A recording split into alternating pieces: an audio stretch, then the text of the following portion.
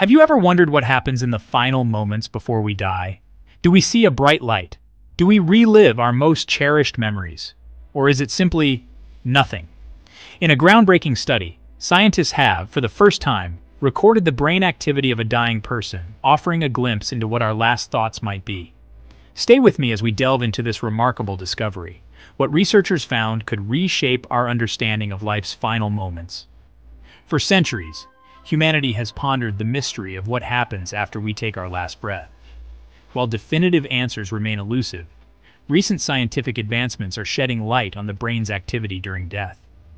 In a study conducted in Vancouver, Canada, researchers were monitoring the brain activity of an 87-year-old epilepsy patient using electroencephalography, or EEG. Unexpectedly, the patient suffered a fatal heart attack during the recording. This unforeseen event allowed scientists to capture, for the first time, the brain's activity during the moments preceding and following death.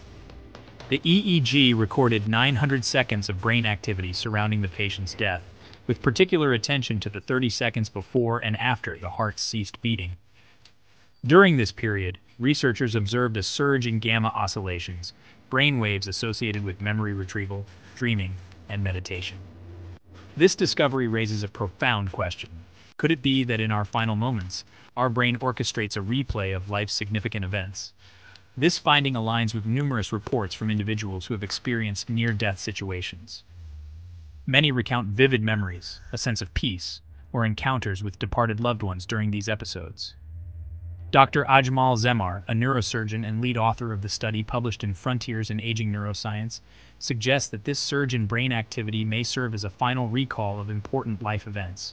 In his words, through generating oscillations involved in memory retrieval, the brain may be playing a last recall of important life events just before we die, similar to the ones reported in near-death experiences.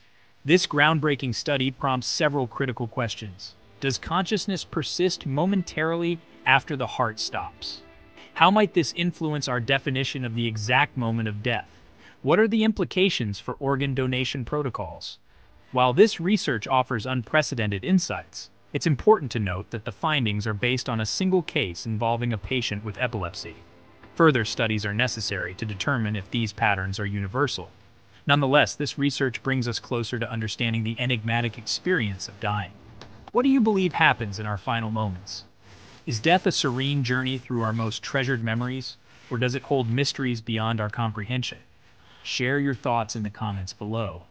If you found this video enlightening, please like, subscribe, and turn on notifications for more thought-provoking content. Until next time, stay curious.